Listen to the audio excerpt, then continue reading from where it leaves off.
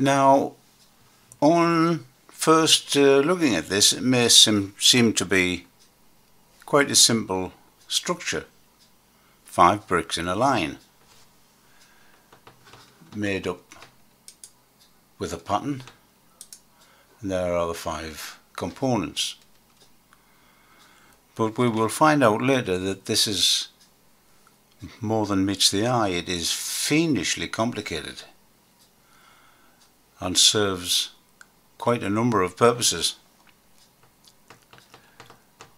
And the first set of purposes we're going to show with the bricks in the pattern form.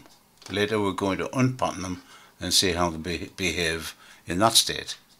Right, here we are back with our pattern of 5 bricks.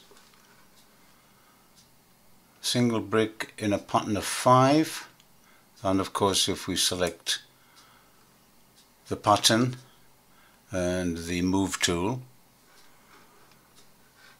we are going to select the whole 5, no doubt, which means that we can drag it wholesale backwards and forwards, forward and back, up and, oops, start again, up and down, and we can turn the whole thing around in any direction. And with the 3 axes, that all makes sense. Now we'll go backwards to where we were. That's it. So that is as we would expect. Now suppose we right click on here and expand all and expose all the bits and pieces of our pattern. So we can select a component with the move tool. So what might happen in this situation? Well, if we move the green axis, see that? This end block remains fixed and the others move about it. Back to where we were. However, if we select that one and the green axis again, the whole string of them moves together.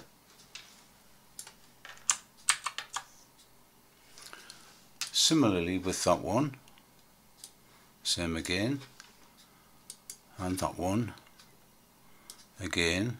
By the way, these also move that way and that way, and like that, and like that. Control Z back to where we were. However, with the last one, this end one, there we go, we do that, and upwards that happens, and that one, that happens, scrunches them up.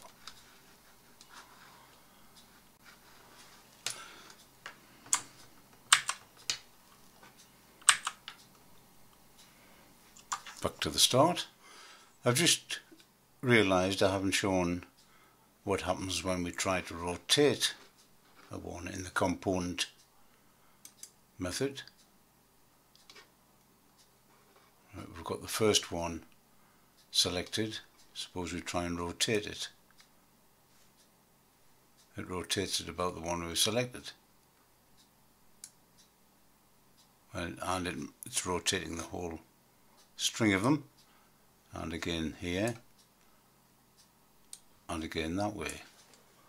Control Z, Z, Z, there we are. And if we select this one and try and rotate it, it's rotating about the axis of them, and there again rotating about the one we've selected, and similarly with the other axis. Control Z, Z, Z, back to where we were. Whereas if we select the solid part, then try and rotate the blue axis, they rotate individually. Control Z.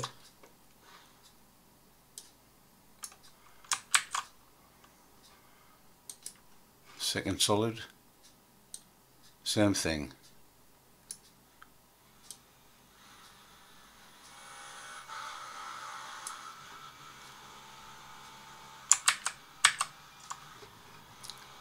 And it doesn't seem to matter what brick we try to rotate, they all end up doing the same thing with the rest of the bricks.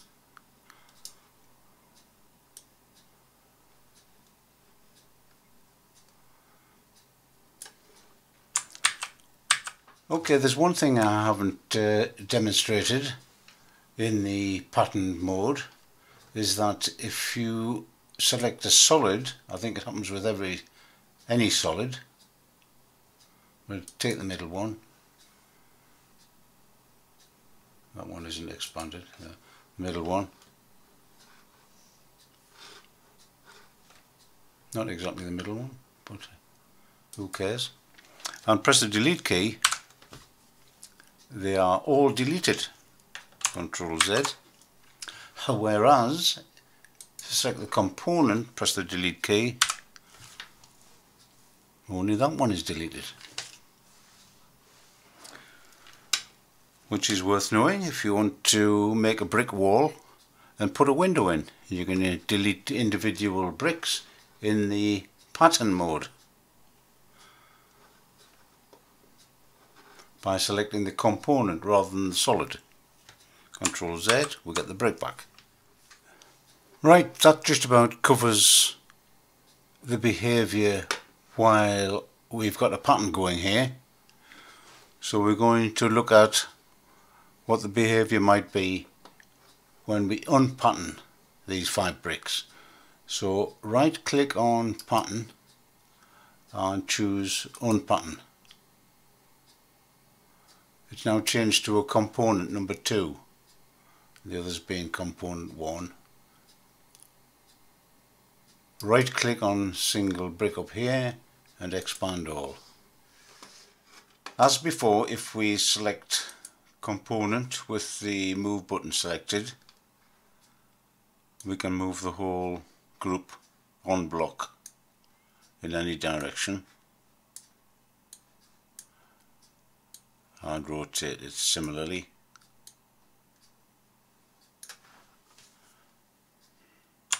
Control Z, go back. That's it. Whereas if now we choose a single component, this end one, for example, we see that it is totally independent of the others.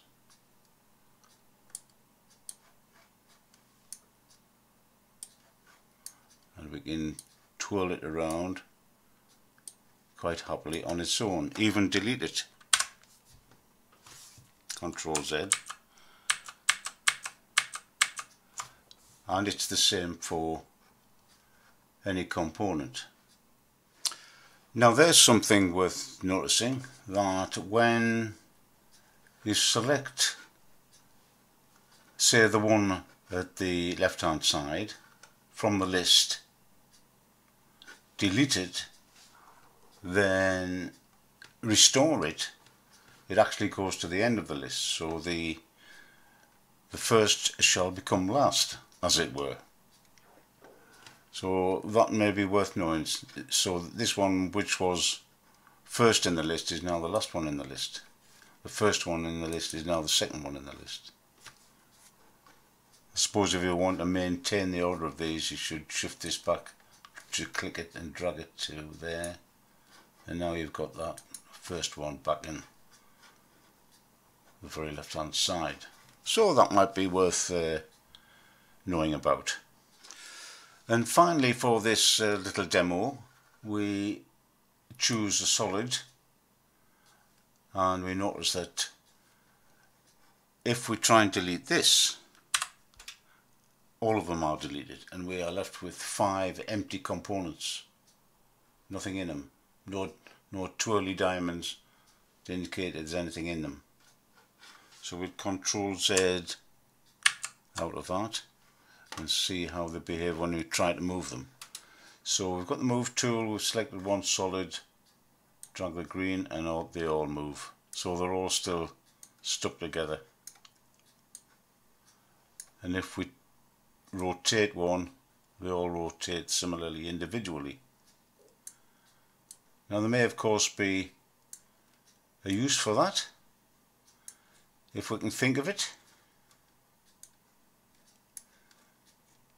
So it might be a good idea to retain all these different functionalities in your head, as they may come in useful sometime for some sort of bizarre use or reasonable use. Control Z, back to where we were. And finally, you must bear in mind that selecting a pattern member with a different method can have different results in the way it behaves. So rather than select an item in the structure tree here, if we select it using the box select, like so, we see that the solid has been selected rather than the component, which means that if we try and manipulate it with the move tool, we move the whole group. Control Z. Whereas if we select it in the structure tree and select the component, we can move the individual brick. It is of course not possible to select the component with the box select, I would guess. Let's try and select 2 of them. Well, there you go. You've selected 2 solids, not 2 components. So this can be useful in certain circumstances where you want to perhaps move the whole pattern or group. But if one brick needs to be moved, then you must select the component.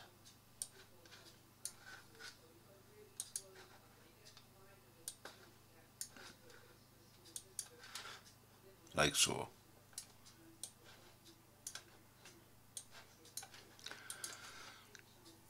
So that's a lot to think about, and I hope you guys can get your heads around it all.